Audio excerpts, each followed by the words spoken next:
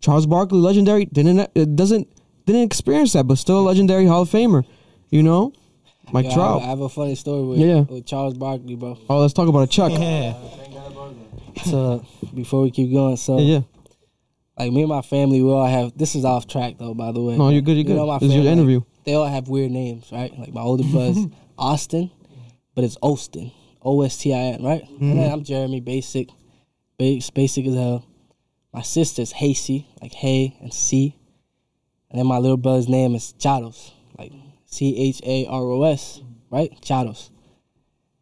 And I'm asking my dad about these names. I'm like, yeah, where you get these names from? And then I'm like, all right, what about my little brother? Like, I get Austin, I get, Hasey, but like Charos, like where you get that from? And this man looked me dead in my eyes, and he was like, he goes, you youngins don't know nothing about basketball, man. No way. Charles Barkley used to be like the best player, and I'm like, no way this man just said, ain't no way this man just said Charles Barkley, bro. I was like, oh my so God. to this day, I call my little brother Barkley. Yo. Listen, so thank you. Oh, that's a gem right thank there, you. It's funny. Shout out to Charles Barkley if you're watching. Thank you, Charles Barkley. You know, you're the reason Jeremy Pena's brother was named by his father, Charles. But how do you spell it though? How do you spell your brother's name? Charos. Charlos. So it's like Carlos mixed with Charles. Charles Barkley, bro. Man, you gotta love that about. You gotta love that. That's amazing, man. Yeah, bro.